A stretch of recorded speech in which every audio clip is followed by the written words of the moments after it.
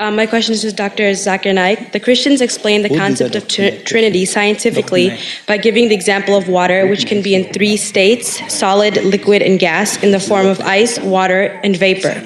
Similarly, one God is a triune God, Father, Son, and Holy Ghost. Is this explanation scientifically correct?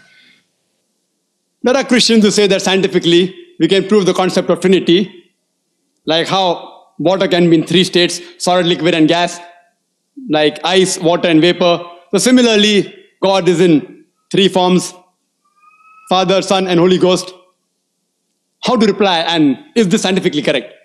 Scientifically, I do agree, water can be in 3 forms, solid, liquid, and gas, ice, water, and vapor. But scientifically, we also know that the component of water remains the same, H2O, 2 atoms of hydrogen and 1 atom of oxygen. The components remain the same, the constituent remains the same, the forms keep on changing, there is no problem. Let's check with the concept of Trinity. Concept of Trinity, Father, Son, and Holy Ghost. Form, they say form changes. Okay, for sake of argument, we agree. Does the component change? God and Holy Ghost is made of spirit. Human beings are made of flesh and bones. They aren't the same. Human beings require to eat. God doesn't require to eat to survive. They aren't the same. And this is testified by Jesus Christ, peace be upon him, himself in the Gospel of Luke, chapter number 24, verse number 36 to 39. He says that, behold my hands and feet, handle me and see, for a spirit has no flesh and bones.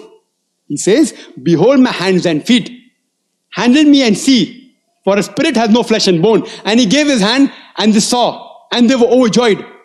And he said that, do you have any meat to eat? And they gave him broiled fish and a piece of honeycomb. And he ate to prove what? That he was God? To prove that he was not God.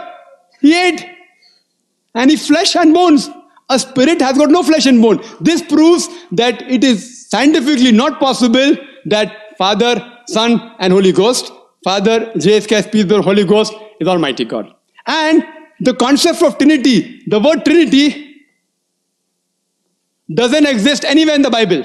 The word Trinity is not there in the Bible, but it is there in the Quran. Quran says in Surah Nisa chapter 4 verse 171, it says, وَلَا تَقُولُوا ثَلَاثَةً. Don't say Trinity. إِنْتَوْ خَيْرٌ لَكُمْ. This has stopped, it's better for you. Trinity is also there in Surah Ma'idah chapter number 5, verse number 73, which says, لَقَدْ كَفْرَ الَّذِينَ قَالُوا إِنَّ اللَّهُ ثَالِثُ ثَلَاثَةٍ. They are doing kufr, they are blaspheming, those who say that Allah is 3 in 1, is a triune God. Jesus Christ, peace be upon him, never said he was God. The concept of Trinity doesn't exist in the Bible. The only verse which is closest to the concept of Trinity is the first epistle of John, chapter number 5, verse number 7, which says, for there are 3 that bear record in heaven, the Father, the Word, and the Holy Ghost, and these 3 are one. But if you read the Revised Standard Version, revised by Thaidu scholars, Christian scholars of the highest eminence, backed by 50 different corporate denominations, they say this verse of the Bible, first epistle of John, chapter 5, verse number 7, is an interpolation, is a concoction, is a fabrication. It was thrown out of the Bible. Jesus Christ, peace be upon him, never claimed divinity. There is not a single unequivocal statement in the complete Bible where Jesus Christ, peace be upon him, says, I am God, or where he says, worship me. In fact, if you read the Bible, it is mentioned in the Gospel of John, chapter number 14, verse number 28, he said, my Father is greater than I. Gospel of John, chapter number 10, verse number 29, my Father is greater than all. Gospel of Matthew, chapter number 12, verse number 28, I cast out devils with the Spirit of God. Gospel of Luke, chapter number 11, verse number 20, I with the finger of God cast out devil. Gospel of John, chapter number 5, verse number 30, I can of my own self do nothing.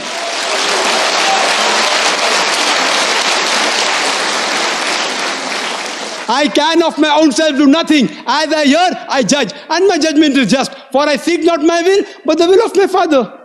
Anyone who says not my will, but God's will, he's a Muslim. Muslim means a person who submits his will to Almighty God. Jesus Christ, peace be upon him, said, not my will, but God's will. He was a Muslim, and he was, alhamdulillah, one of the mightiest messengers of God. We believe that he was born miraculously without any male intervention. We believe he gave life to the dead with God's permission. We believe that he healed those born blind and lepers with God's permission. We respect Jesus Christ, peace be upon him, as one of the mightiest messengers of God, but he is not God, and he is not a part of the Trinity. Trinity doesn't exist. Quran says, Qul huwallahu ahad. Say he is Allah one and only.